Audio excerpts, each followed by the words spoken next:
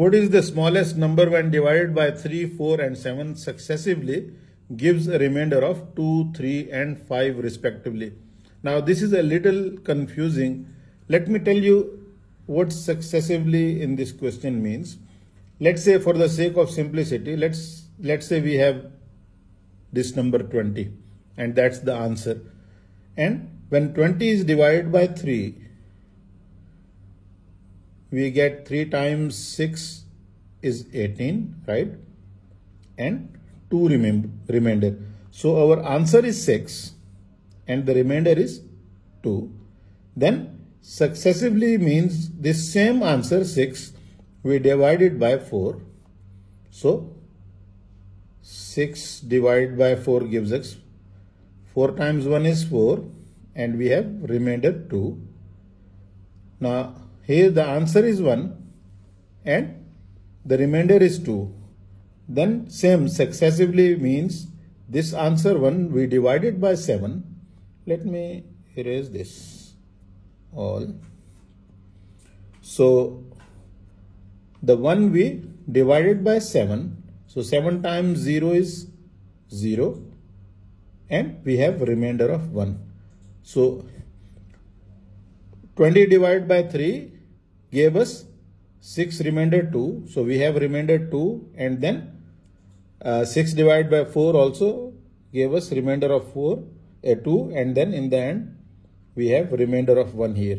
So if the question is what is the smallest number when divided by 3, 4 and 7 successively gives a remainder of 2, 2 and 1 respectively, then our answer will be 20. Now you understand what I mean by the word successively here. Let's keep the question same with 20. I will tell you how to do it with 20 and then we will come to original question. So here we can write the divisors. Divisors are 3, 4 and 7. Here we can write the remainders, let's say. So our divisors are 3, 4 and 5 and remainders are, in case of 20 that we started, 2, 2 and 1. So we need the smallest, so we'll start with 0. 5 times 0 is 0, then plus 1 is 1. So we'll write 1 here. Again, same process. 4 times 1 is 4, plus this 2 is 6. Then again same process. 3 times 6 is 18, plus 2 is 20. We can reach the 20 by this, what we call it, tic-tac-toe, these columns and rows.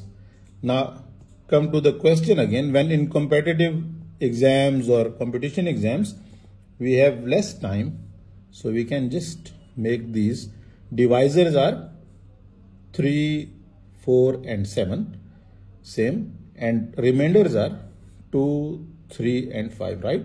So we need the smallest one, so we'll start with 0. 7 times 0 is 0 and then plus 5 is 5.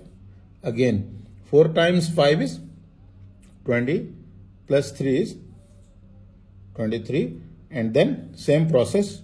3 times 23 is 3 times 2 is 6 and 3 times 3 is 9, 69, plus this 2 will make it 71. That is the smallest number that fulfills these conditions and that's our answer, choice D.